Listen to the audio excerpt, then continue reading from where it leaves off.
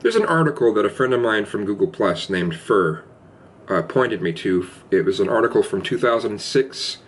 It's an Associated Press article redistributed by NBC News, and it's titled "Film Exposes Immigrants to Dutch Liberalism." Now, I remember hearing about this at one time before, but I had forgotten about it. And it's, if you can't tolerate gay lifestyle, public nudity, you can't come. And they require that, let's see, taking the exam costs $420. The price for a preparation package that includes the film, a CD-ROM, and a picture album of famous Dutch people is $75. And let's see. As of today, immigrants wishing to settle in the Netherlands for, in particular, the purposes of marrying or forming a relationship will be required to take the civic integration examination abroad, the Immigration Ministry said in a statement. Crackdown on immigration. The test is part of a broader crackdown on immigration that has been gathering momentum in the Netherlands since 2001.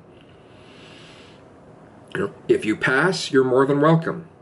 It is in the interest of Dutch society and those concerned.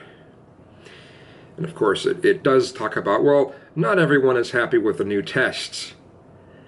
And they're saying, oh, Dutch theologian Karl Steenbrink criticized the 105-minute movie, saying it would be offensive to some Muslims. Oh, boo fucking who. I think this is a great idea. The movie, which it shows images of pride parades, it contains images of pride parades, public nudity, men kissing, wearing leather and stuff like that. And if some of these Muslims coming in find that just too offensive, and they might, I refuse to watch that, well, then you don't get to come in. I think that's a great idea. That's a great idea.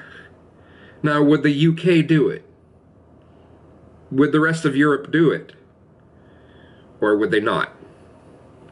Of course, the UK isn't nearly as liberal about that stuff as the Netherlands, but still, it just seems like a great idea. What do you think about it? I will leave a link to this article in the description bar.